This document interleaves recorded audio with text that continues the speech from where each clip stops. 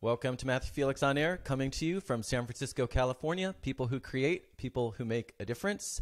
Hope you had a great couple of weeks. My main focus has been the release of my new book, Porcelain Travels. As those of you who watched or listened to recent episodes are well aware, Porcelain Travels chronicles horror, humor, and revelation in, on, and around toilets, tubs, and showers encountered on my travels. I am delighted to say that Porcelain Travels has been a #1 new release in 4 Amazon categories: travel humor, literary travel, solo travel, and budget travel. It is available on Amazon, Barnes & Noble, iBooks, and all the rest. So please help ensure that I have a career as a writer and go buy a copy of Porcelain Travels, and that's in ebook and paperback. A couple of Mondays ago, on Monday, November 12th to be exact, Left Coast Writers threw me a launch party for Porcelain Travels, and it was so much fun. It was a packed house. The crowd was great. I was going to show you a video that about that. There was just a 60-second video. I forgot to hook that up, but you can check that out on YouTube. It was sort of like a sitcom. It was actually a really, really fun event, and I couldn't have had more fun. So thanks to Left Coast Writers, thanks to Book Passage for hosting, and thanks to everyone who came out for the event. And like I said, videos, the whole event is on YouTube. There are also a couple of just 3-minute videos of a couple of the readings that I did. So you can check that out via my website, MatthewFelix.com. My focus right now continues to be on getting Porcelain Travels out into the world. And but I should also mention that on Friday, December 7th, we will be having I'll be part of an event at the Corte Madera Book Passage that's focused specifically on Morocco. And that event is being organized by author, filmmaker, and Litwing's Litwing's founder, Erin Byrne, who has been on this show twice. And it's in honor of both of our books about Morocco, my With Open Arms, short stories of misadventures in Morocco, and then Erin's anthology, which is called Vignettes and Postcards from Morocco. And it just so happens that my new book features 2 of the stories from my Morocco book, in addition to a 3rd Morocco story that wasn't in the original Morocco book. So I'll be reading one of the stories that's in both of the books, and that story is called A Turkish Bath in Morocco. And it's one of those stories that, in hindsight, is really funny, but while I was living it, it was not funny at all, as I think I said in my video a couple weeks ago when I was going through each of the stories in the book. But anyway, not only will Erin and I be participating in that event, but so will fellow writers Doug Cordell, Christina, Ammon, and Anna Elkins. And again, that's on December 7th at Book Passage in Corte Madera. And next Sunday, Erin and Doug will be on the show to talk all about Morocco, which should be a lot of fun. Speaking of guests, the week after next, which is December 9th, I'll be doing my last show of the year before taking a break for the holidays. And Savani Babu will be on that show to talk about dark sky conservation. And I'm really excited about that because I think that's just such an interesting movement, protecting space, protecting sky from light pollution so that we can still see the stars and can still learn from what's going on out there and have a sense of our relationship to it. So I'm really looking forward to talking with Savani about that. She's also been on the show before, and we always have a lot of fun. So again, looking forward to that. Now, though, what I'm looking forward to is talking all about coffee. And from a very early age, Willem Boot, not my first guest. I don't know. I keep saying first and second. I don't know what's going on here. But anyway, my guest today, Willem Boot, was intrigued by coffee. And he roasted his first batch at the age of 14. And after obtaining a master's degree in business economics at the University of Amsterdam, he co-owned his family's specialty coffee business in the Netherlands. When Willem moved to the United States in 1998, he founded Boot Coffee. Since then, he has advised coffee companies, coffee associations, development banks, and governments around the world. He has been a consultant on coffee quality programs in countries like Ethiopia, Colombia, and Honduras. And he has designed extensive marketing programs for coffee industries in Ethiopia and El Salvador. So clearly he gets around. In 2014, coffee from his farm in Panama won first place at the Best of Panama Coffee competition. And in 2016, his coffees won multiple Good Food Awards in the United States. And I just had some of his coffee before the show, and I can now attest firsthand to the quality of his coffee. The only thing is I won't claim to be nearly as sophisticated or have nearly as sophisticated as a palate as he does, but the coffee was really, really good. And we're going to talk all about that, obviously. He is, did I already say this? I don't think so. So the coffee that we just had actually is from his farm in Panama, Finca La Cabra, and he helped at least I think it is, and he helped start a nearly 1,000-acre coffee farm in Ethiopia, Gesha Village Estate. Willem has extensive experience as a coffee roasting consultant and trainer, and he has written many articles about coffee roasting techniques in trade magazines. He has also educated hundreds of aspiring coffee professionals around the world. Last but certainly not least, Willem started in 2016 his Boot Coffee Campus, a leading training institute located just north of San Francisco. Welcome, Willem. Thank you. I'm honored. I'm honored to have you here. So we just met a few weeks ago. You did an event with Dave Eggers to talk about his book, The Monka Mocha, at Litquake. And I didn't even know you were going to be there because actually someone else was supposed to be the protagonist of the story. Can you tell me his name again? Mokhtar Alkanchari. Right. So he was supposed to be there, couldn't make it, and you were there. And I didn't know that I was going. You know, I'd wanted to have someone on the show to talk about coffee for so long, and again, not even knowing you were there and going to be there. And so, just listening to you talk about coffee and things, I was like, "Oh, I'd love to have him on the show." So you say you're honored. Well, trust me, I'm really honored. I was so excited when you said that you would be on today. So let's jump right into it. You began coffee at the age of 14. So tell me about that. Yeah, so my dad, who was my first teacher, my most important teacher in coffee and other things, he had worked in coffee part of his life and became very, I would say, disillusioned by commercial coffee in Holland, right? We were living at that time half an hour east from Amsterdam. Okay.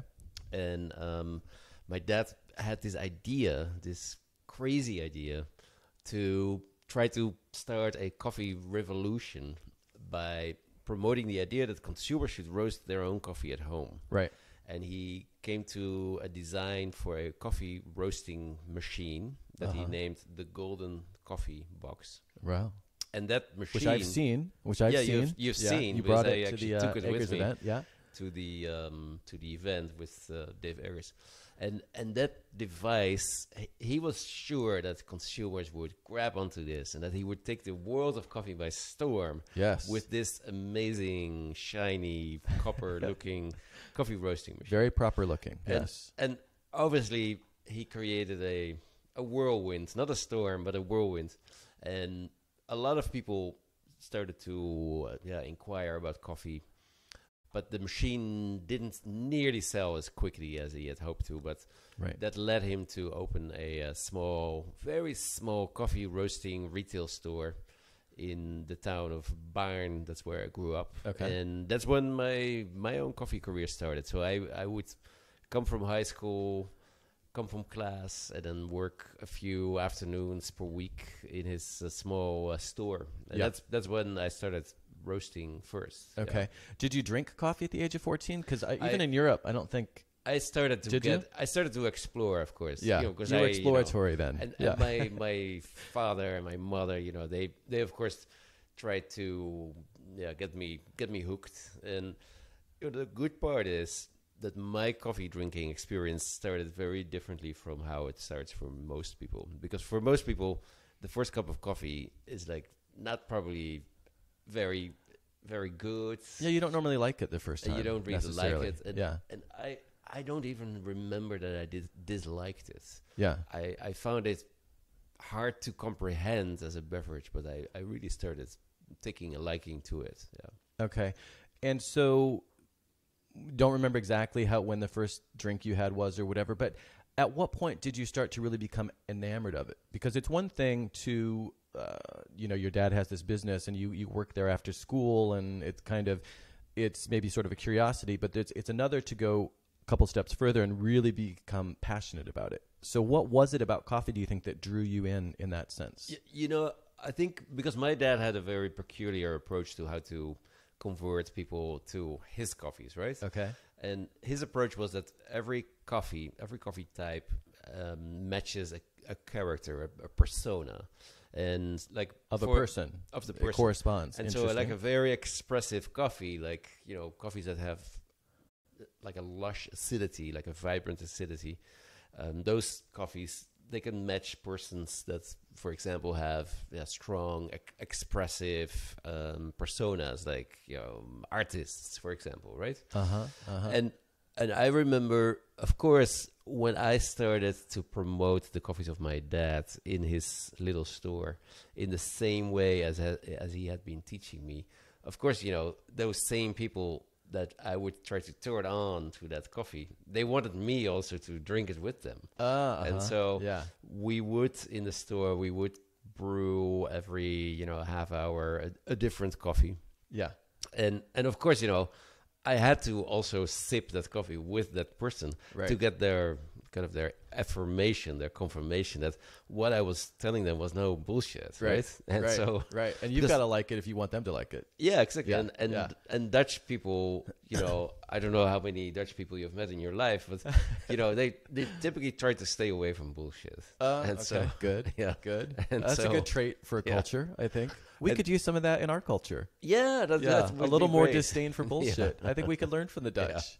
Okay, so slowly but surely, liking the coffee with your customers, you actually started liking it yourself and learning more about it. And so I think maybe I was 15, 16 when I was like a sales clerk in my dad's store. Yeah. And that basically meant that I was basically handed the keys of the store. And I was told, okay, now you run it for the next 3 hours. Yeah. And then, of course, my friends from high school, they would start exploring also what I was up to. Right. And obviously we were starting to drink coffee at that point. Right. Okay. All right. So one thing I like to do before we go much further is when I have a show that's about a topic like this that I can actually do a little research on Wikipedia, I just like to look up some facts. So I just want to read a few quick facts that I found on Wikipedia, and you probably know all of these already, and undoubtedly much, much more. But for those of us who are, I drink coffee all the time, and I drink specialty coffee, but I don't know that much about it. So I just thought I'd throw out a few facts, and then we will continue. So the genus coffee, so this is all from Wikipedia, so take it as you may. The genus Coffea is native to tropical Africa, specifically having its origin in Ethiopia and Sudan, and we're going to talk about that in a second. But it's native to tropical Africa, Madagascar, the Comoros, Mauritius, and Reunion in the Indian Ocean. Interesting that it's not in Latin America. I just sort of would have assumed there would be, varieties that are indigenous. But this is Arabica that you're, This is Arabica that I'm talking about. Yeah, the species of Arabica. Okay, are there indigenous species in Latin America of coffee? No, but there's also the species of Robusta. I know, we're going to get to that. Oh, okay, yeah. Hold on. Okay. Hold on over there. Okay, this is good. I like it when my guests are eager. Okay. So coffee plants are now cultivated in over 70 countries, primarily in the equatorial regions of the Americas, Southeast Asia, the Indian subcontinent, and Africa. The earliest credible evidence of coffee drinking appears in Yemen, in southern Arabia, in the middle of the 15th century in Sufi shrines. Sufis are the Muslim mystics, which is an oversimplification, but for those who aren't familiar with Sufis, that's kind of how they're often described. It was in Arabia that coffee seeds were first roasted and brewed in a similar way to how we do it today. But the coffee seeds had to first be exported from East Africa to Yemen, again, which we'll talk about, as the Coffea arabica plant is thought to have been indigenous to the former, to East Africa. Yemeni traders took coffee back to their homeland and began to cultivate the seed. By the 16th century, the drink had reached Persia, Turkey, and North Africa. From there, it spread to Europe and the rest of the world. And one of the things I thought was interesting was initially in Christian Europe, there was some resistance because coffee was considered a Muslim drink. So some things never change, or some things have roots way back in the past, I guess. Two main species of coffee are grown, Arabica and Robusta, or Robusta. I don't know, do you say that kind of like Spanish? How do you say it? Just Robusta? Robusta, right? Yeah, Robusta, okay. Arabica coffee is generally more highly regarded than Robusta coffee. Robusta tends to be bitter and have less flavor, but better body than Arabica. For those reasons, about 3/4, and Willem has some opinions on this. Again, this is just Wikipedia. He's going to clarify for us. It's generally more highly regarded. Robusta tends to be bitter and have less flavor, but better body. I already spread that one. For these reasons, about 3/4 of coffee cultivated worldwide is Arabica. Robusta strains also contain about 40 to 50% more caffeine. Consequently, this species is used as an inexpensive substitute for Arabica in many commercial coffee blends. However, good quality Robusta beans are used in traditional Italian espresso blends to provide a full-bodied taste and a better foam head known as crema. Green, unroasted coffee, and I'm almost done with this, is one of the most traded agricultural commodities, not surprising. As of 2016, Brazil was the leading grower of coffee beans, producing 1/3 of the world total.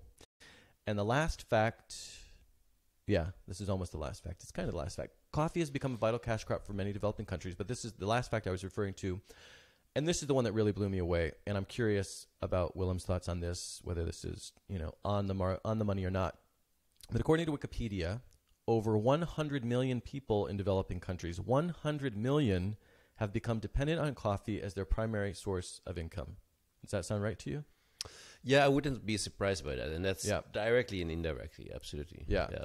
So coffee's a big deal, which of course we knew, but to me it's always interesting to sort of contextualize with some little facts there. Okay. So I kept qualifying twice I qualified a few things, but something I qualified twice was the origins of coffee. Because I think, if I remember at the Dave Eggers talk, I think you expressed that there was some doubt. Again, Wikipedia is saying it's Ethiopia, but then there's question that maybe it actually did originate in Yemen. Do you have any thoughts on that? Or no, so let's be clear about that. Okay, let's be clear. Ethiopia is a true birthplace. Okay, so there's no doubt about that. The Arabica species. Okay. Or Ethiopia and or South Sudan. Okay. And then the Robusta species originated in where is now Congo or Uganda, that part of Africa. Okay. Yeah.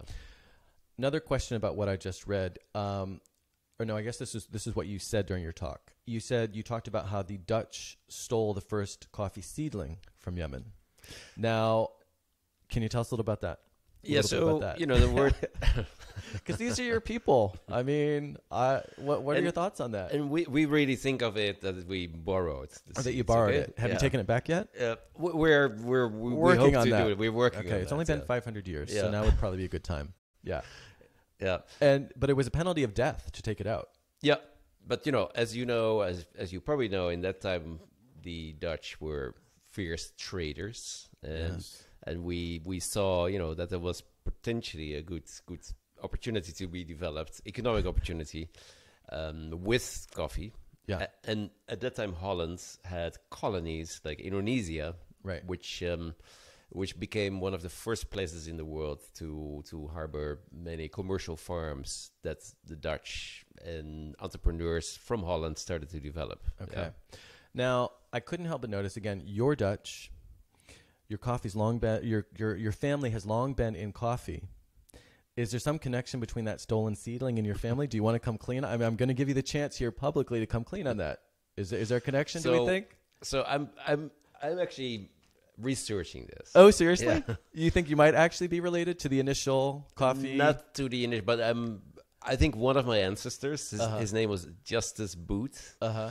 He was a vice admiral of the Dutch Navy. Okay. And the Navy at that point had the task to also provide security to all the merchants, right? And their vessels. Right.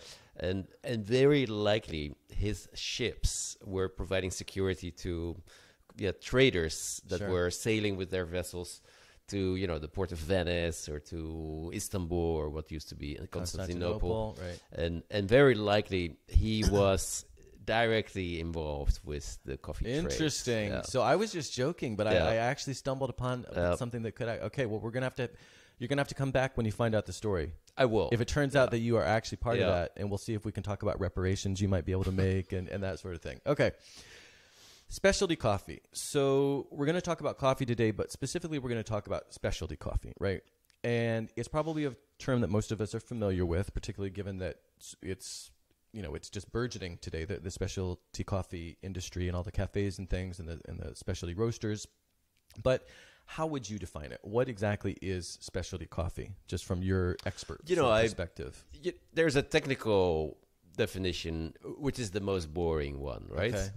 But to bore you anyway for a little bit, all right? Right? Okay. Are you ready? Okay. Yeah, that was a great setup. So there's a technical definition which goes into the number of defects that specialty coffee can have, and the underlying flavor notes, the attributes must be free of any of those taste defects that coffee can develop. Right? Okay. And so that gets very technical into how the coffee can be tasted and assessed visually and in a sensorial way in order to determine that.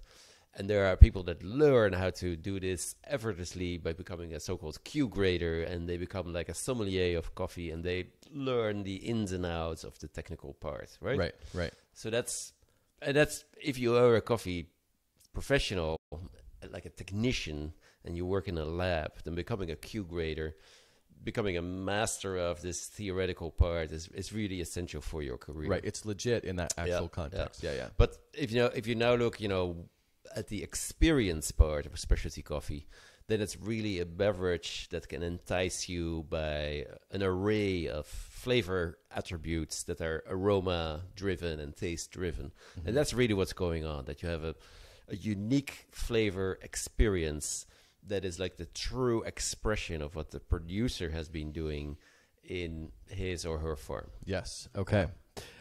You talked about, again, specific to specialty coffee, you talked about 3 waves in your talk. So what are the 3 waves of specialty coffee?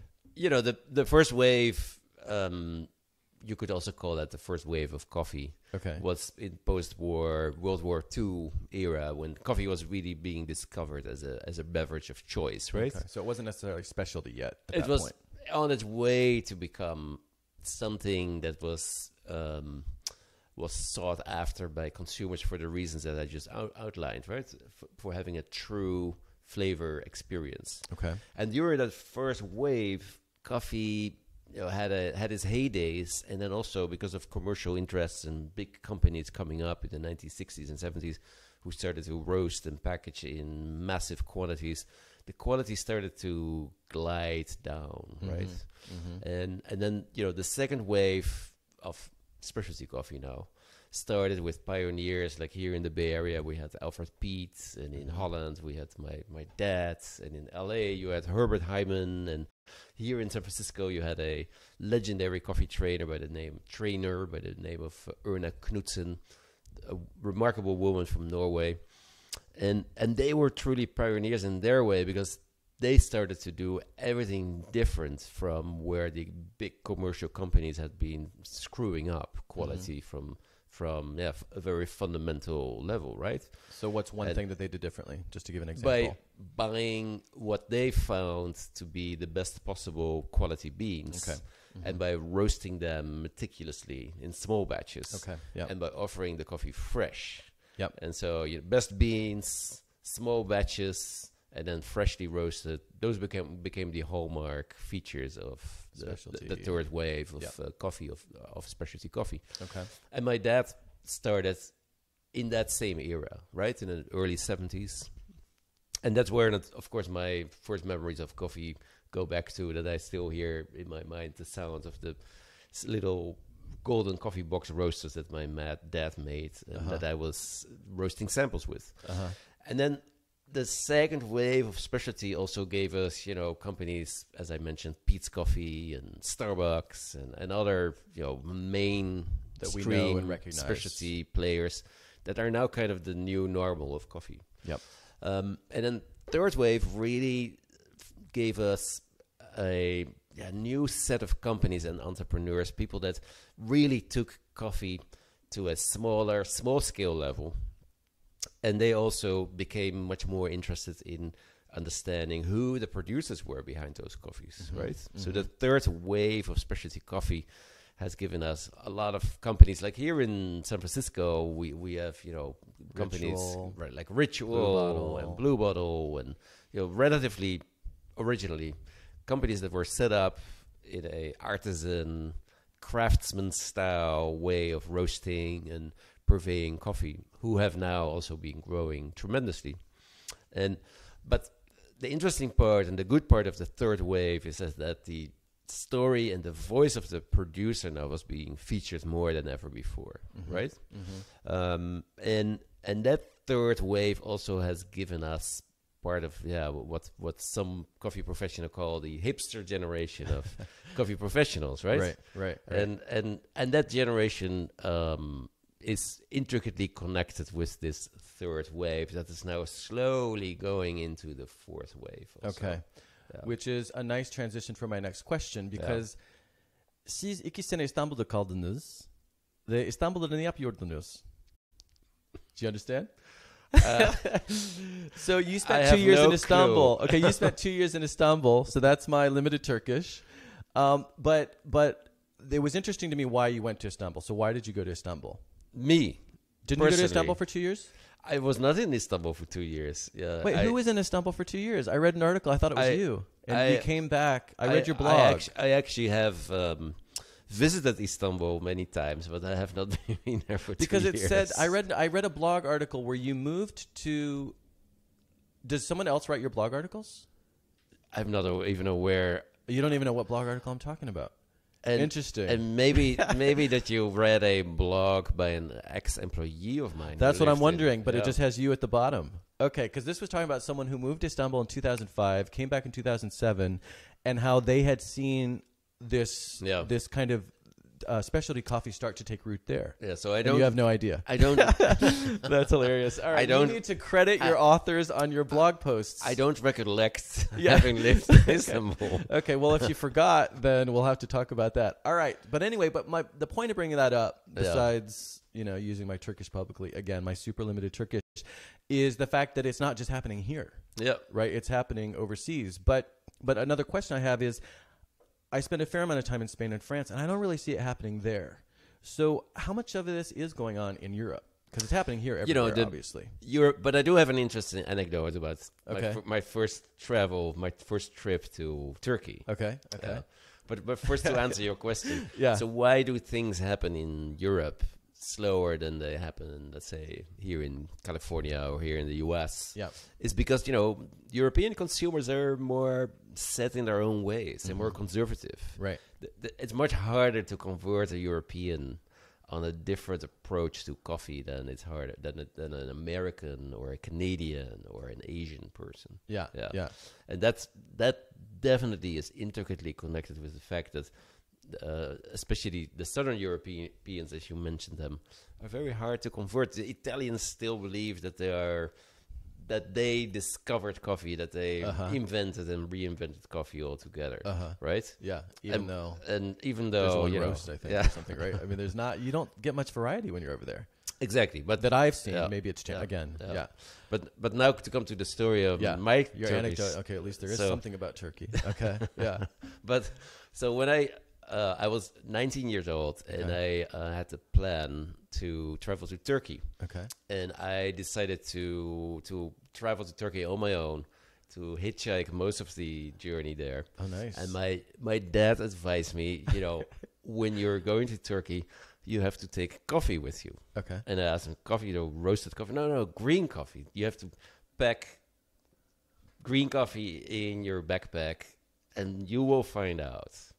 You can make the biggest friends with that coffee in Turkey. Okay. And so I packed like 1 or 2 kilos of green coffee beans. Which is perfect if you're hitchhiking. Yeah, it's perfect to carry a couple kilos of coffee with you when you're hitchhiking. Yeah. But okay. So you packed it. And I packed it.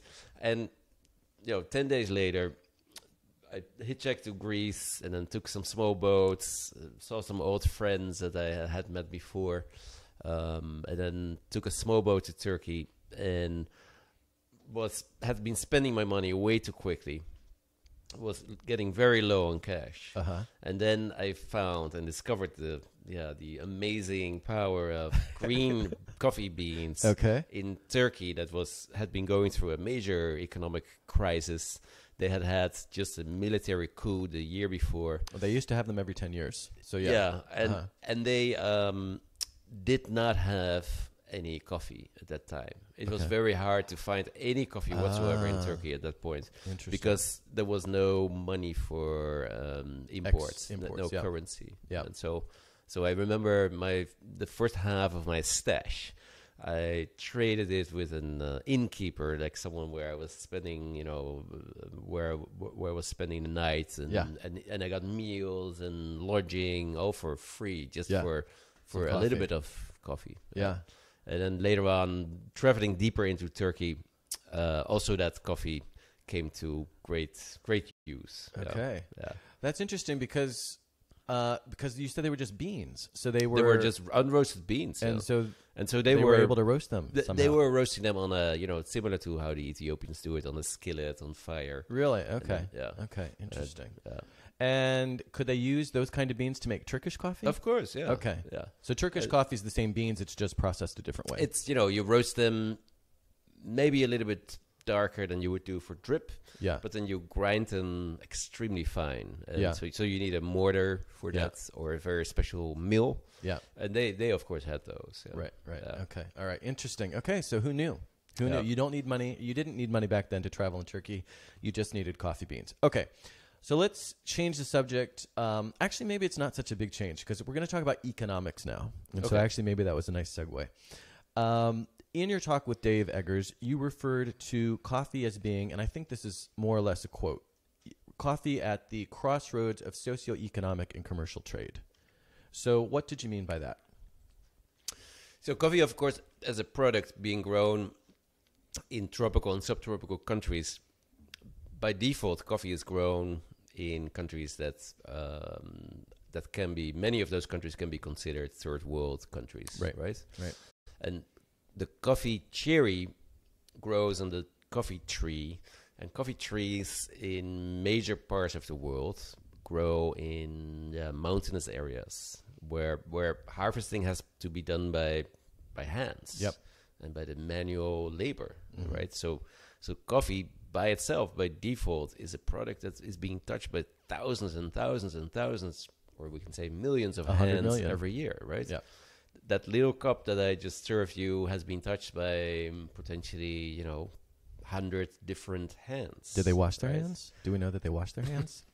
What do you think? It tasted okay. Did it taste clean? It tasted clean. Yeah. It tasted. I feel safe. Okay.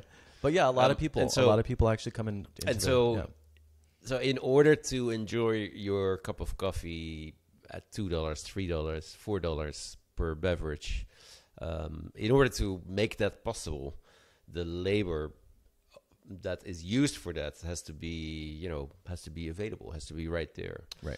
And so the unfortunate part is, and this is now where I come to the, why is it at the crossroads of economic and social, cultural elements in countries, is because, coffee is picked by all these people that are not always paid in a fair manner for the work that they're doing. They're not paid always, unfortunately, to the level where they can sustain themselves for the longer time ahead. Right. And that's a very sour or bitter element of coffee, is that it's specialty coffee or commercial coffee. They're being produced by people who often cannot make ends meet. So poverty and specialty coffee, unfortunately, are often interconnected. So I want to read a quote that may or may not be from you, because it's from your blog. Yeah. And as I learned, not all your blogs are actually from you. But this sounds like exactly what you just said, so I'm feeling safer. And there's no Turkish intro to this one. So, quote, I think it's a quote. Deep in the south of Mexico is the beautiful state of Chiapas, a well-known origin of specialty beans. In Chiapas, two of the most important coffee municipalities display the highest level of poverty amongst farmers.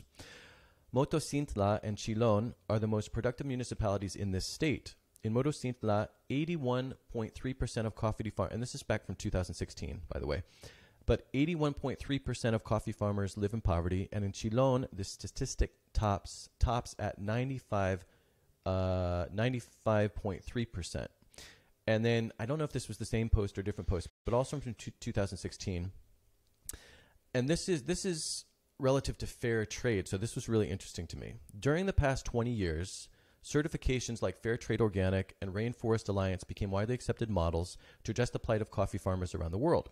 Now it seems as if the earned premiums for quality and for social sustainability never had their intended impact.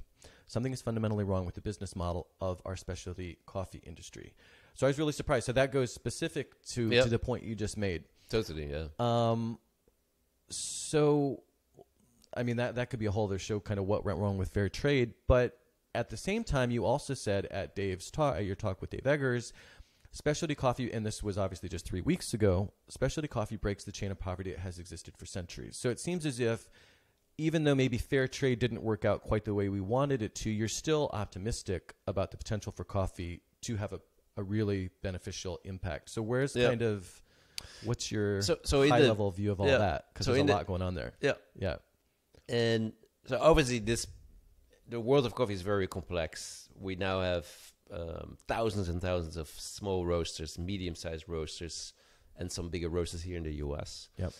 And fortunately, as part of the specialty coffee third wave, there are many coffee entrepreneurs who really try to break that traditional model of poverty and the production of coffee. And they do this by creating a reward system, either by buying from the right importers or by establishing their own lines of connection with growers. And they will reward growers for the effort they make, right? Mm-hmm. This is at least for many of them, is their intention. Unfortunately, the way coffee is being traded has not significantly changed over the last 40 years. So from the first wave of coffee or specialty coffee, while specialty coffee developed, the traders have not necessarily changed significantly. Mm-hmm. Still, 60% of the coffee that is traded in the world is traded by big international conglomerates that are not necessarily interested in aspects like transparency and fair trade and all of those important elements. It's just the bottom line. Yep. It's bottom line. So specialty coffee bought by small roasters using direct relationships. Those types of relationships are usually the best way to get small farmers out of their cycle of poverty. Okay. Mm-hmm. But by percentage, we're still talking about a very small percentage of the coffees that are being consumed in the world. Right. Yeah. Right. And it's mostly these kind of smaller organizations or entities like the ones we were talking about who are really taking the time and making the effort. That's where you're going to get those sorts of. Yep. So should we still buy fair trade? Or is it really more about finding these kind of places that have these sorts of relationships? I think fair trade as a model is a solid model. Yep. Not necessarily do the monetary revenues come back to the farmers, but as a result of the fair trade model, farmers typically are helped to organize through cooperatives that offer some form of support for farmers by having joint infrastructure they might not have otherwise, and that they might not have otherwise. Okay. Yeah. All right. So last thing I want to ask about the economics is, because I just thought this was really interesting too. So I think Blue Bottle had a $16 cup of coffee, and you made the point again in your talk that people balk at that sort of price. I mean, I would balk at that sort of price, and yet you also made the point that people don't balk at that sort of price for wine. So is that unfair? Should coffee and wine actually be it seems as if as much care and attention and complexity goes into the production of coffee that it does wine. So what are your thoughts on the comparison between the two? So, the evolution of wine is tremendous, right? Over the last 20 plus years, we've seen Napa Valley growing up as a beautiful example of how wine can be crafted and how diverse and differentiated it can be, catering to consumers in so many ways. Right. And so coffee is just where wine was, I would say, 20 years ago. Okay. Yeah. And so can coffee be like wine? Absolutely. It's like the abundance of flavors in coffee, in my opinion, as a coffee professional, go far beyond the flavors that we find in wine. Oh, beyond even. Beyond, he's challenging the wine industry. Absolutely. Okay, interesting. We're going to bring it on. Yeah. Bring it on, Napa Valley. Yeah. Willem Boot is ready to take you on, and he's just down the street. Yeah. Okay, interesting. And so, I think the future for coffee, in terms of the culinary benefits of coffee, its amazing flavors is a future that's very promising. Okay. I feel, yeah. All right. And so paying for a cup of coffee way more than you're used to. Think back of those days when you were still chugging, wine from a carton, right? I never was. Yeah, no, maybe you were. I never was. I trust you. Yeah. No, but I had, but I did used to pay $1 for coffee. Yeah. And was fine with that. Yeah. And there was a transition to paying $3.50. But the reason I transitioned was because I could very clearly tell that the quality was better.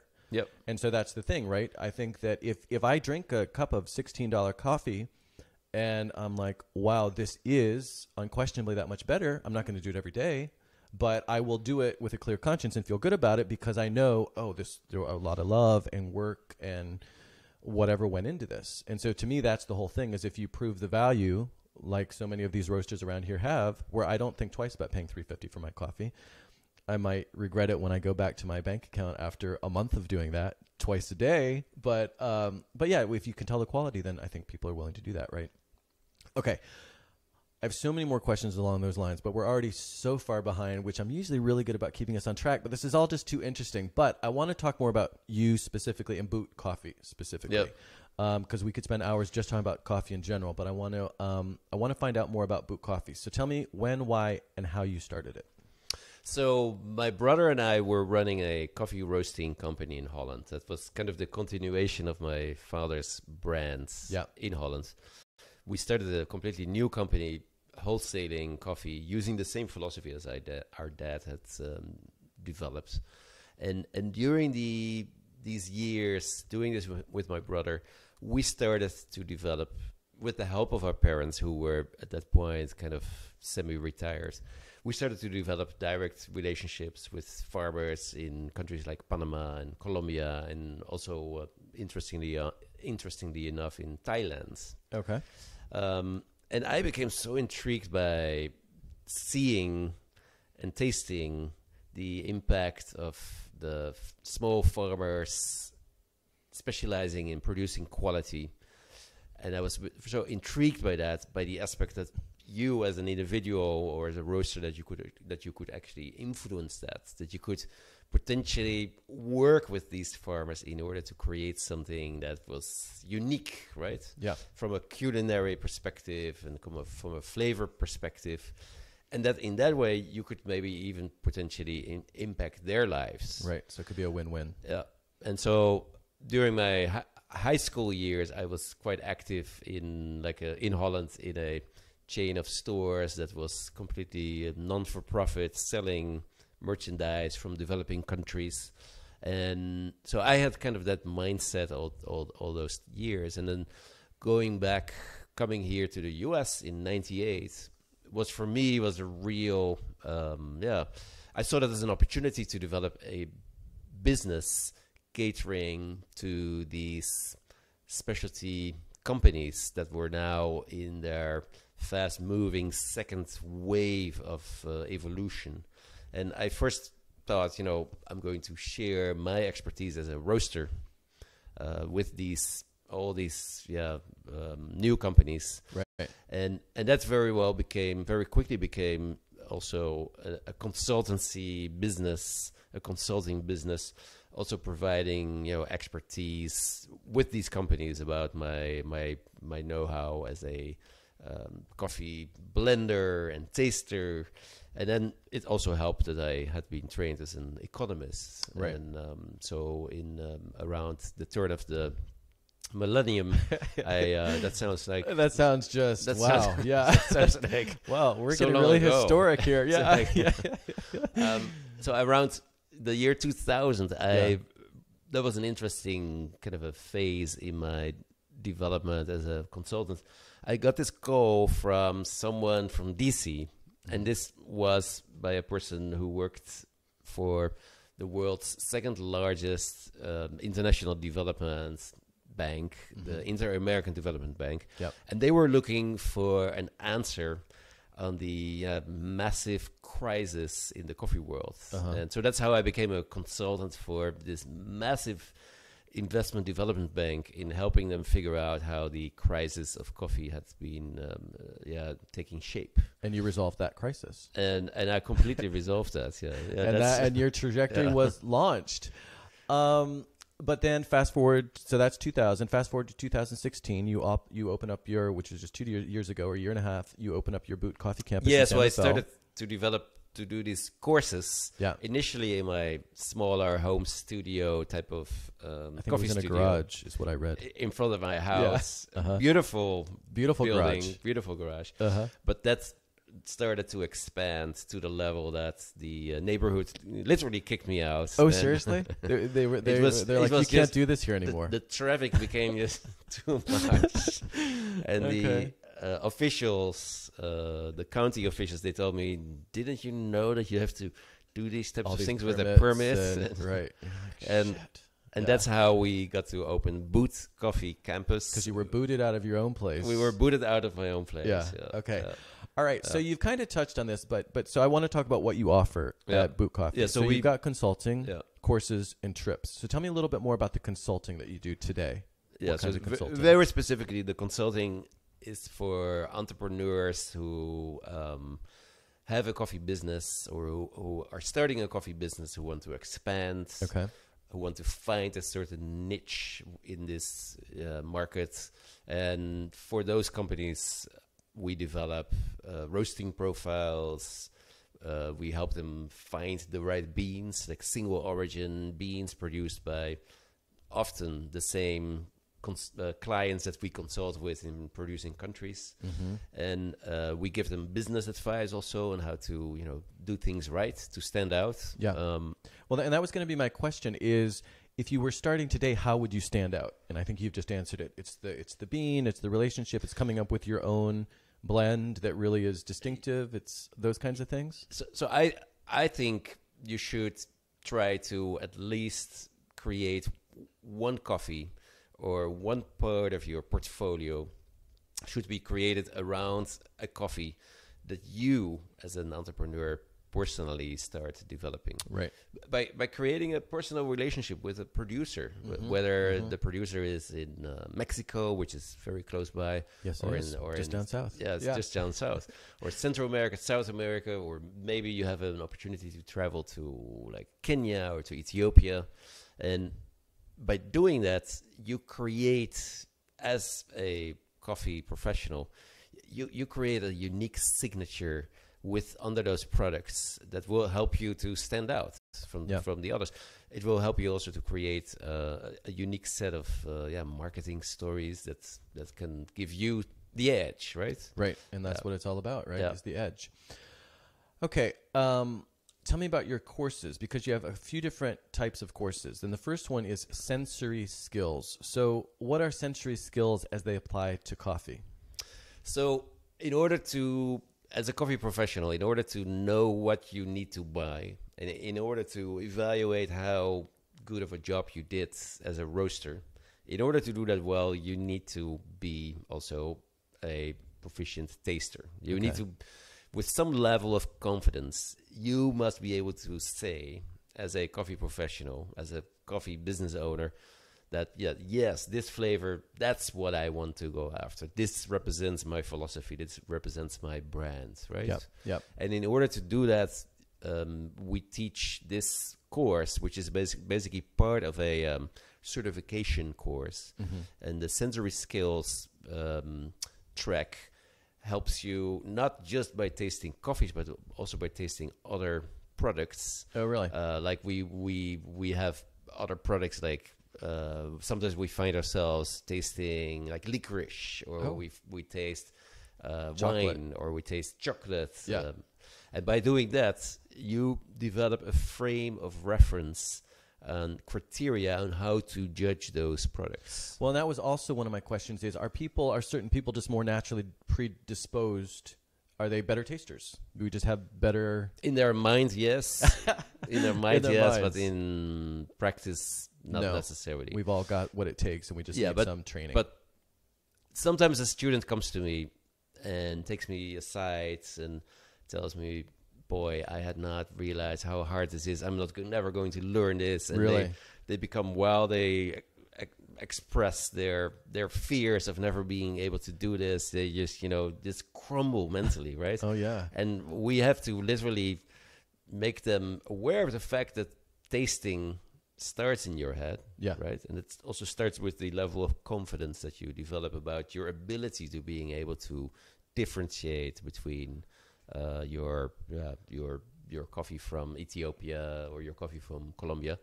And can't we all taste, right? Right. I don't know anyone unless they have some physical or something, limitation, impairment, right? Yeah. But I do not know anyone that cannot taste the difference between, let's say, a dark lager beer and a light beer. Okay. Or someone that cannot taste the difference between oatmeal and muesli, right? So, Right. we all can taste. Right. We all can taste, but, and we're running over on time. I'm just going to say this anyway. Not everyone can taste the difference between a nutty, floral, fruity, because we're not just talking about that coffee tastes good or bad. So that's exactly what we do in the sensory skills get them there. class. Yeah. We gradually get them there. We give them this confidence that they can very gradually learn how to discern. Are there any hallucinogens involved in this training to help convince them? To help get them there? We don't need those. We don't need those. Okay, because you're good enough. All right. Roasting foundations. So this is another. So roasting foundations is all about coffee roasting. Right. That's a course that helps that introduces coffee roasters, candidate coffee roasters, to the art and skill and science of coffee roasting. And at a very high level, just what are, for people, again, for the lay person, what are some of the basic premises of roasting? So without roasting, you cannot create coffee, right? So you have to roast the bean. The bean is green. It's the seed of this cherry that is taken out after various steps of processing. And then you have to roast it. If you don't roast it, if you don't put it through this intricate process, then there's no way that by grinding and extracting it, that you can extract the unique flavors of how we know coffee. Right. And so roasting is of the essence, and there are various ways on how to do that. Mm-hmm. The protocols used in that roasting process, that's what we teach our students. And we have, probably the country's most unique collection of coffee roasting devices to help people, become confident as a coffee roasting professional. And so, having no idea, but I'm going to just guess, I'm guessing that like temperature, duration of how long you actually roast, and it sounds like the different machines you use also produce different sorts of results. So there are just lots of factors. Yeah. Are there any other? There are some newer technologies that allow you to vary the pressure of the roasting machine. Okay. And then in the newest technologies, in terms of data gathering, you can see through an interface directly to a cloud-driven technology, you can see immediately what's happening in your roasting. Of course you can. Yeah. And so, of course, it's cloud-driven coffee roasting. Wow. Yeah.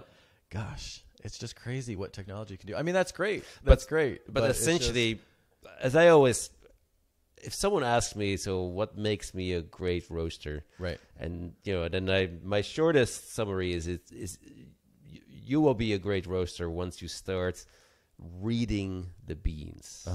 Reading the beans means that you're really extracting both through a scientific as well as through this art-driven approach, that you start to extract the information from the roasted beans or from the beans while they're being roasted. Yeah. Because isn't that a really key point, is that in spite of, or in addition to all the science and all the technology, it's still an art. Yeah. I would say there's still a part where I'm always wary when I see a young new coffee roasting professional, when I just see him or her stare at the numbers on a computer screen. And I often try to challenge them and ask them, hey, when is the last time you actually smelled this coffee being roasted? Right. When did you try to taste the bean that just came out of the roasting machine? What did you taste and why? Right. Okay, I have a few one-off questions. So you also have barista courses, which we're going to kind of gloss over, unless there's something in particular you'd like to say about those. Those courses help a barista to really excel at what he or she wants to do. And so it gives you not only the technical framework, but also I would say the mindset to be successful in that job. Baristas are usually underpaid, and this helps them to get ready for a career that can very likely also give the justification for a business owner to to maybe raise the price of the drink a little bit in order to pay the barista a fair salary. Okay. So selfishly, the reason we're kind of glossing over the barista stuff is because I have some questions that I have wanted to ask a barista. So it's just some one-off questions that I'm going to ask you. Okay. So I'm ready. All right. Are you ready? Okay. First off, do you teach people in your barista program how to make those little designs with the milk? Yes, we do. Yes. Okay. Where and when did that's all the rage, right? You don't go to a specialty coffee place and not get the design. And sometimes they're just over the top and it can be really beautiful. So where did that come from? So there's we know. Do we even know? Yeah, there's a friend of mine, an old business friend by the name of David Schomer. Okay. And he is a coffee entrepreneur from Seattle. He was a machinist, like someone that makes machines and systems around those by profession. And he reinvented espresso here in the U.S. To the level that the Italians even started to listen to him. Okay. And he, in his shop, started to do the rosettas and the unique patterns. Yeah. And that is really remarkable because the Italians, of course, want to make you believe that they all invented that. But as far as I know, he was the pioneer in this. Okay. And where is he? Where did he start doing Seattle. This? In Seattle. All right. Yeah. So that makes sense. Yeah. Why do we tap the milk before putting it into the espresso drink? So when you foam the milk, you can have bubbles, the development of bubbles. And the bubbles, these micro bubbles, their pattern can disturb your ability as a barista to be able to make a beautiful rosetta or another. So they get in the way. The bubbles get in the way. Yeah. So you want the bubbles to basically, you want the bubbles to go away. If you do a great job as a barista in foaming your milk, then you don't need to necessarily do this. So if they're tapping their milk, it shows that they have a little to learn. It could show that they are trying to. They need a remedial boot course. Yes, and they need a boot course in barista, being a barista. What about the lemon rind? Speaking of Italians, they used to always serve espresso with the lemon rind. It seems like the lemon rind has vanished. What happened to the lemon rind? Because the lemon served to mask the intense bitterness of a badly prepared espresso or an espresso that was created using just bad coffee. Interesting. Yeah. So it was to counteract that bitterness. Yep. Interesting. Okay, that's cool. I thought it was, I don't know, more than that. Okay, the last one-off question I'm going to ask is a more recent trend. All of a sudden, my macchiato, which is what I normally get, it's being served now with sparkling water. Why is that? I think that's just, one barista. No, it's happened at a few places. Oh, yeah. Yeah. So it's part of a new trend. It's just a thing. Yeah, it's part of a new trend. So that one's less interesting than the lemon rind. Yeah. Okay. In 2006, you realized a dream. What was that dream that you realized in 2006? Yeah, so that actually started in 2004, right? So in 2004, I tasted for the first time in my life. I tasted at a coffee tasting event in Panama. I tasted this geisha coffee. That was the first time this variety was being introduced, and it's a Arabica coffee variety from the Arabica species. And when I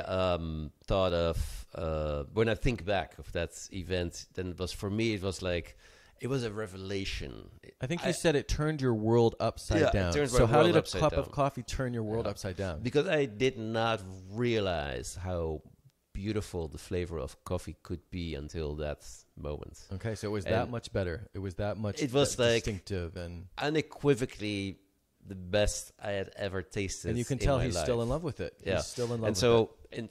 And that set my mind on the idea to not only find the source of that geisha in Ethiopia, but also to start actively explore the possibility of start to grow this on my own. And so I bought some land, and in 2006 we actually started to develop a coffee farm called La Mula, the mule. Yes. And that's on the slopes of the Volcan Barru. It's a volcano in Panama, 3,500 meter high volcano. And that's where La Mula was established. 10,000 feet, so it's way up there. It's like 11,000 feet or something. Yep. And that was, that was a dream I had expressed many years before. I had expressed elements of that dream. Yeah. That maybe in some part of my life I can become a coffee farmer. Yeah. So why grow Ethiopian coffee in Panama? Why not? Because now you also have a farm. You're involved in a farm, part owner, or at least involved in a farm in Ethiopia. Yeah. Why take the Ethiopian coffee to Panama? What were the advantages there, or is it just closer? No. So the geisha variety was first discovered. The flavor potential was first discovered in Panama. And we all feel that the Panamanian conditions are very suitable for this variety. But it is from Ethiopia. It's originally from Ethiopia. They started roasting it and figured it out in Panama. Correct. Okay. But the all Arabica coffee varieties are from Ethiopia originally. Yeah. The geisha had been taken relatively late in the 1930s. It had been taken from Ethiopia, and at that time, first it was being distributed amongst research stations throughout the world in 2 or 3 different waves. And then the variety that's grown in Panama was taken in the 1950s from Africa to Costa Rica. They are grown as an experimental variety in a large experimental farm. And then in the early 1960s, it was taken from Costa Rica to Panama. Okay. Yeah. So it gets around. So coffee varieties, for the sake of, economic development, also are taken around all the time. Yeah. Okay. Interesting. So one of the other things you do at Boot Coffee that I didn't mention, or I just maybe mentioned really quickly in passing, are trips. So you take people on trips, and one of the trips you do is in fact to this farm that one of the farms we've been referring to in Ethiopia. You also do ones to Panama, but you have a trip that you were going to do actually next week that got canceled because of what's going on in Ethiopia right now, and that's a Gesha. Okay, so wait, Gesha is the village, but Gesha is the coffee. Is that right? Yeah, there's. Gesha, I couldn't figure out if that was a typo but I think Gesha is the village, Gesha is the coffee. But there's something more there. It looks like there has been some controversy. Oh, okay. The word Gesha. Yeah. Okay. But at some point, the word Gesha evolved into geisha. Okay. And it's not clear who did that. It might just be a transliteration. Very likely. It was already started by the Consul General, Mr. Wally, who was in the 1930s involved in his first expedition.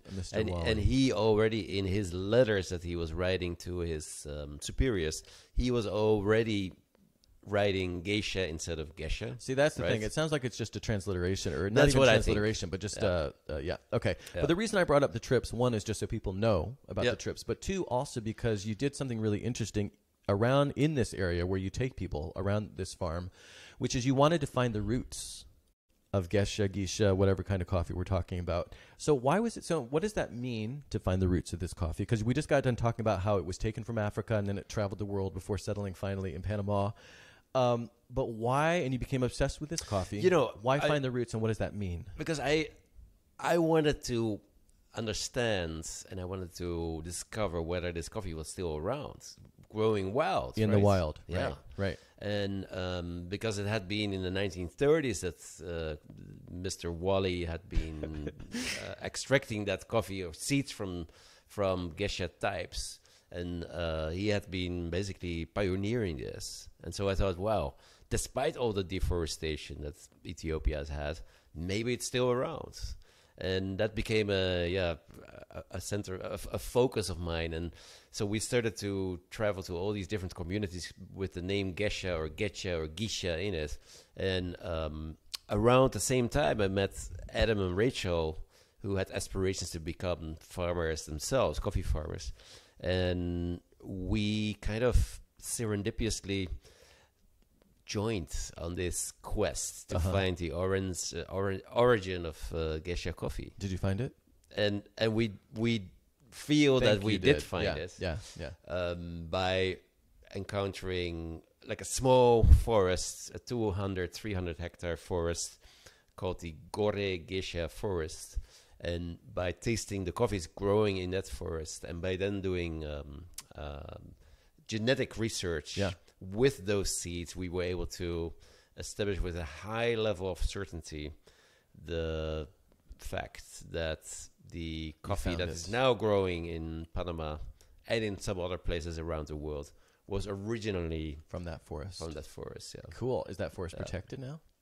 It is very well protected by the local people that live there, because they're still also using that forest as a common place to gather coffee cherries, doing the same thing that they have been doing for the last hundreds of years, most likely. Great. Okay, why is it called cherries versus berries? Because most people, I think, in common parlance, we would refer to coffee berries, or I don't know, but they're called cherries. Do we know why? That's just a random question. It's because I didn't realize that until today. Yeah, more a semantics element. Okay. I think cherries is also because cherries typically have a seed, and berries don't necessarily have a singular, larger stone fruit type of seeds. Okay, so that's why the experts might here. Be. That's a good answer. Okay. Let's talk about the art. So we've kind of talked about the art and the science. Let's talk a little bit more about the art. I guess this is actually both. This is going to be the art and the science still, but the production process. So at a high level, can you take me through the entire coffee production chain? Now, I know you can, because you've documented on your business card. The whole production chain is on your business card. So I know that's a big question, but I also know that you can do it pretty succinctly. So at a high level, what's that look like? So high level, not having to spend various days here, right, which I would love, but well, we'll have to do a series. We would have to do a series. But when you process coffee, there are various choices you can make how you're going to extract the seed, which is ultimately the coffee bean, from that cherry.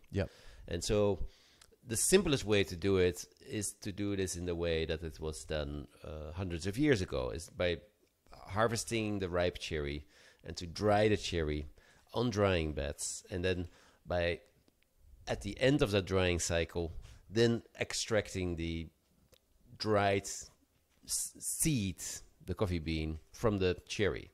That's the simplest way. Right. Requires least equipment, but it takes a bit of meticulous handling and selective harvesting, and having the right equipment to then remove the dried skin. Right. So that's option one, the natural style. Option two is you do it in the so-called washed process. So now, instead of immediately drying the cherry, now you harvest it, you depulp it with a machine that looks like a big food processor. Okay. And then you take the skin off, the pulp off, and then you dry what's called the parchment bean. And then in the end of that process, the wash process... Is this the maceration thing?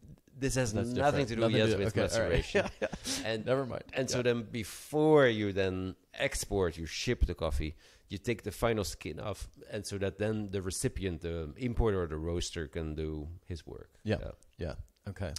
And then there's various in-between hybrid forms of processing that are nowadays being explored tremendously, like the maceration washed and the carbolic maceration, and there's double fermentation, and there's a lot of interesting ways that coffee producers are now looking at ways to do it better, cleaner, and to create unique flavors. Right. Okay. So again, so much more that we could talk about there. But another key thing is it's based around a spoon, excuse me, that you carry with you everywhere you go. What's the deal with this spoon that you carry with you everywhere? So I sometimes jokingly say, and I think I did that in the with Dave Egger's presentation. I jokingly say, the spoon has seen more than I would ever tell my mother or my wife. Right. But the spoon, the tasting spoon for a coffee professional is a very important instrument, because that's the tool that we use to actually ultimately slurp the coffee and to do cupping. Our tasting, and that's cupping, right? And so the spoon, in my opinion, is a very important tool. I have kind of a personal relationship with my spoon. Okay, well, that's definitely a different episode. But tell us what. So you said in 2014, cupping is the only way to find out whether the roasting's done properly. If it's a light roast or a dark roast, the coffee needs to be cupped to ensure that the profile is still valid. Tell us just quickly how you cup. So you've got your spoon, but what are we doing with the spoon? So it's before the spoon even comes into play. Yeah. You first start smelling the coffee that is being infused. And now you have ground coffee. You smell actually the aromatics of the ground coffee. Before it's brewed, we're talking Before about. it's brewed. Right. Then you start adding some water. Now the infusion process starts, right? And that takes 3 to 4 minutes. And then finally the spoon comes to play, right? And now with your spoon, you open up the crust that has formed on top of this liquid, right? Yeah. And now what happens is that under that crust, a lot of the aromas, they start to gather and they're trapped. Come out. It's so you gotta set them free. Like a genie out of the bottle. There are the aromas, right? And you have already smelled what we call the dry fragrance, the aroma of the ground coffee. Right. But now you smell the aromatics of the coffee being brewed. Right. And so there are certain molecules that are much more volatile than the molecules that are not coming out when the coffee is just dry. So when you add hot water, some of these volatile molecules give you extra information about the aromatics. Right. So then we get the cup ready for tasting. Yep. We remove all the remnants of the ground coffee and of the oils that float on top, the lipids. And again, this is what we're using the spoon for? We can use the spoon for that. And then we start tasting. So then you very carefully, you fill your spoon, not too full so that you don't make a mess. Right. But now you have your spoon with a relatively hot coffee has a temperature of anywhere between 120 to 140 degrees Fahrenheit. Right. And in order now to aerate that coffee while it enters your mouth. I know. I witnessed this, and it was powerful. You slurp, right? Okay. And every taster has his or her own hallmark signature sounds for the tasting. Yeah, and yours was pretty powerful. Yours was, when you slurp, you're not messing around. I mean, I had to put my earplugs in. It got pretty intense.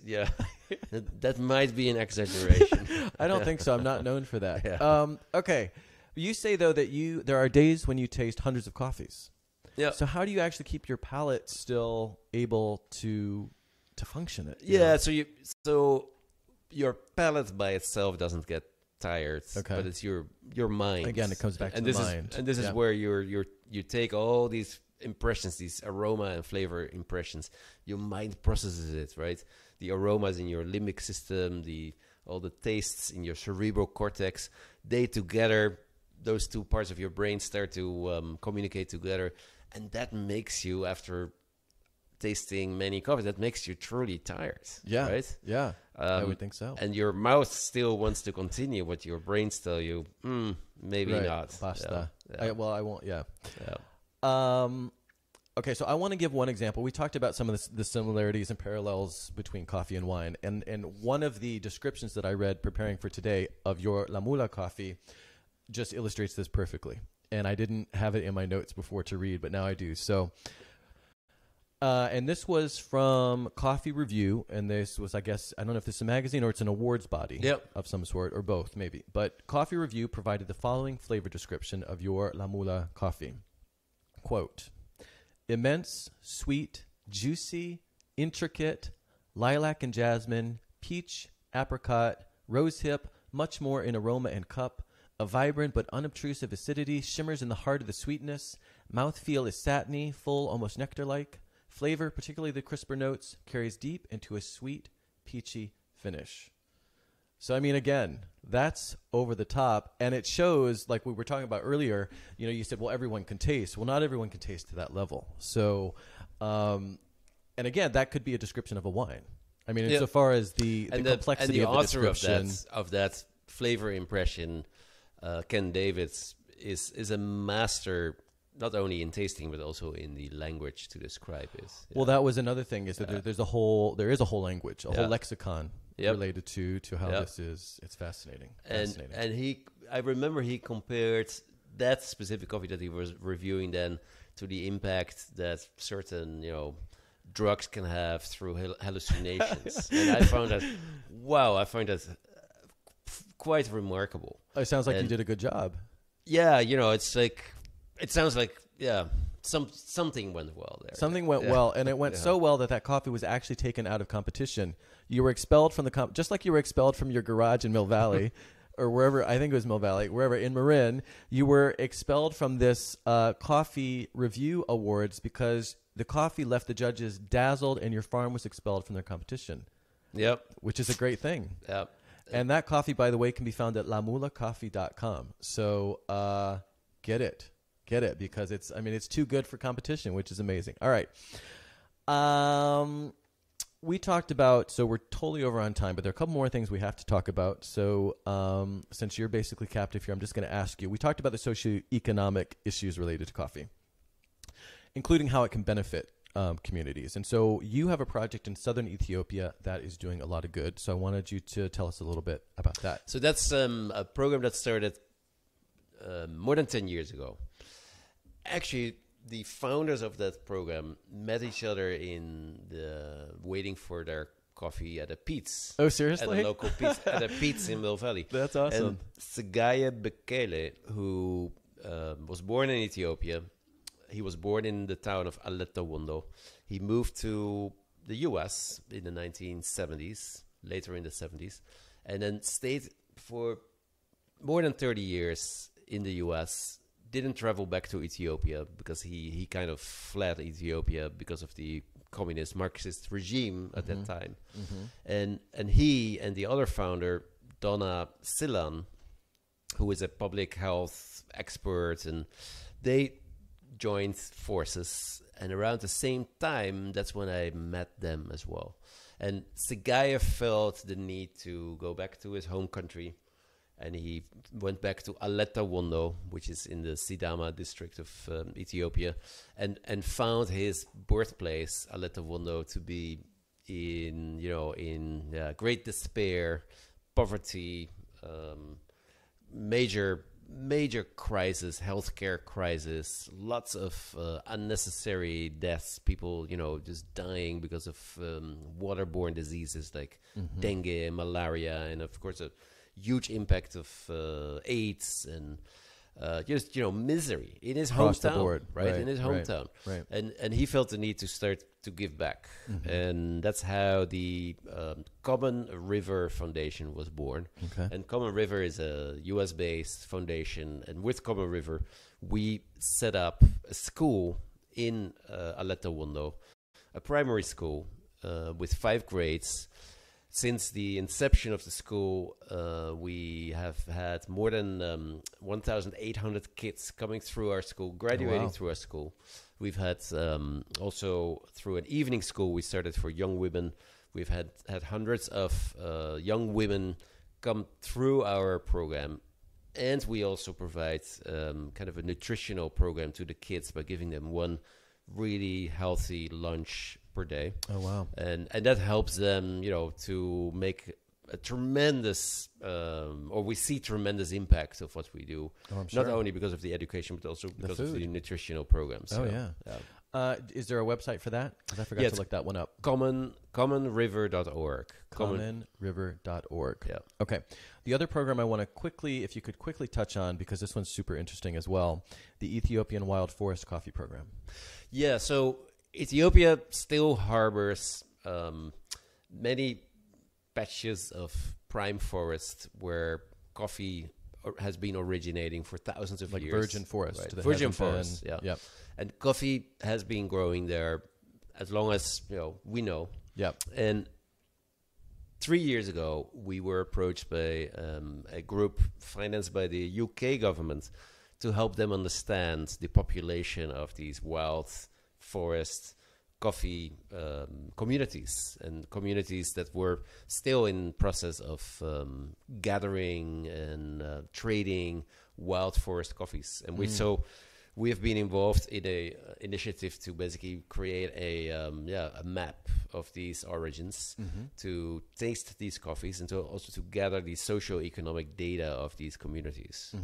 And that we developed a report about that, and that now led to a new program for which I was able to get funding to do this same project, but in a more profound way in the west of Ethiopia. Okay.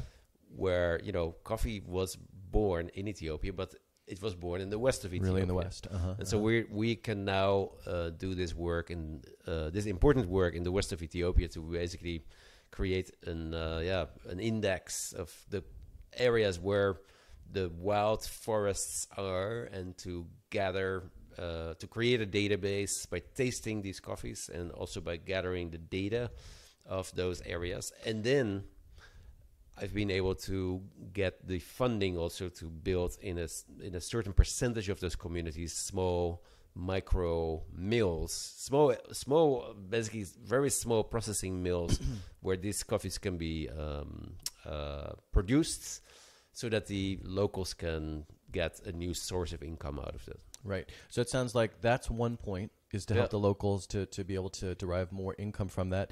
Is the other to make sure that just the knowledge is not lost, and that these native places where there's still it's not just the knowledge, it's also the actual plants, the actual forests, and the environment, genetic material. Right. And so these genotypes of coffees, that's part of a heritage. It's like that must be preserved. Yeah. Right. Okay, so let's talk quickly about the future. And a little while ago, you said something about, I can't remember, you touched on your thoughts about the future. Oh, I think that was in the context of our wine versus coffee discussion. And you were saying that, you were saying that coffee is where wine was 20 years ago. But are there trends that you're seeing today that might offer us some insight into where you think coffee might be headed? Specialty coffee in particular? Yeah, I think, or even in general, but specialty coffee in particular, perhaps. Yeah, so I think the economic challenges of producers, I expect that those economic challenges will not they will not go away. But I expect that consumers will become more and more aware through the influence of the third wave coffee entrepreneurs of today. They will become more and more aware of the necessity to be able to pay a little bit extra for their cup of coffee, specifically to buy the coffees from those roasters, retailers who truly are involved in initiatives working together with these producers, right? The producers, yeah. So that consumers take more interest in traceable coffees of which you can tell where they are from and who is behind it. So I think that will continue, because we also, as consumers, we care more and more about where our bread comes from, or our cheese, or the leather of the shoes that we wear. We want to. These are vegan. Often know where they're from. Yeah. These are vegan, just by chance. I ended up with vegan shoes. Do you know where the leather came on those? Yeah, this leather came from the southeastern corner of Calabria. Ah, yeah. In Holland, we never bullshit. Okay, you said that earlier. You're proving your point. Okay, what about, just quickly, because again, yet another topic that could be a whole episode, but climate change. I mean, we're talking about agriculture. So that's the second piece of the future of coffee, is becoming more and more, to give it a positive spin, becoming more and more interesting because of climate change. Maybe you do bullshit once in a while. Climate change is not going to make the job of coffee farmers easier, but it will require them to really think of how to grow that coffee best, right? Yeah. And so knowing that coffee does not just grow by itself effortlessly, and that there are certain diseases that can come as a result of climate change, will have to make coffee farmers, I would say, re-engaged with their work. It will keep them on their toes. So I actually had a question while we were talking. You might have seen me typing, which ordinarily I don't do, and I almost hit the wrong button when I was typing, which reminded me why I shouldn't type well, besides the fact that it's rude. Sherry is asking you, and then we're going to wrap up here very quickly, but she wants to know, what does he recommend, you being he, to get the best cup of home brewed coffee? She's ready to graduate from her Keurig. Okay, I welcome that. Yes, her evolution. The best place for your Keurig machine is the trash can. Oh no, the recycling. Or the recycling trash can. So it starts with buying a decent hand grinder, or an electric grinder. But hand grinders nowadays are made in all types of shapes and price classes. So buy a hand grinder that will give you freshly ground coffee. And why hand grinder versus automatic? Yeah, that's what you mean. Just one that does like an electric grinder. Oh, okay. So when you say hand, you don't mean not electric. Actually, a hand grinder. Yeah. Okay, so that's what I'm asking. Why hand versus electric? Because you can take your hand grinder anywhere. Like I travel with my coffee kit all around the world. I know. Right? Yeah. And so the electric grinder, the cheaper electric grinder, has a rotating blade that is okay to use, but the hand grinder is better because it crushes the beans instead of pulverizing them as a blade grinder does. So it's actually a question of quality in addition to portability. And it's a good way to give those arms a little bit of an exercise, a free exercise, right? Okay, yeah, amazing forearms. Look right here, amazing forearms. Yeah. Okay, and then what? You get your own grinder. So you get your own grinder. Yeah. Then I would recommend to buy one of the best American invented and made products in the history of coffee, which is the Chemex. The Chemex. I don't even know what that is. CHEMEX. Yeah. And it's an interesting carafe-looking contraption, which you can buy nowadays in any store that has kitchen apparel, etc. Right. And the Chemex has a really cool filter that you fold, and then with your freshly ground coffee and your hot water, your hot, clean water, you now prepare your own special brew. Wow. And that takes only 5-6 minutes out of the day to do that. It's maybe a little bit more, but it is really great. It is really great. Is there a specific temperature? So you could. This is fun to explore at home. Yeah. To brew coffee anywhere between with a water temperature. With water boiled up to 180, up to 200 to 205. Okay. And you will find that the different temperature of water extracts the coffee in a different way. Okay. Yeah. And then do this brewing process in 3 to 5 minutes max. Okay. And also keep track of your time doing that.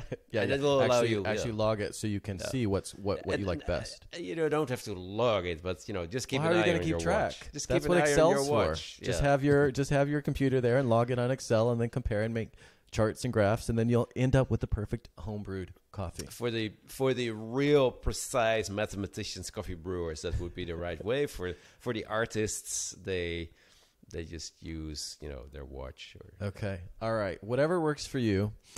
Upcoming things that you've got going on upcoming. I was just going to tell people to check your website for your schedule of upcoming courses and trips. Yep.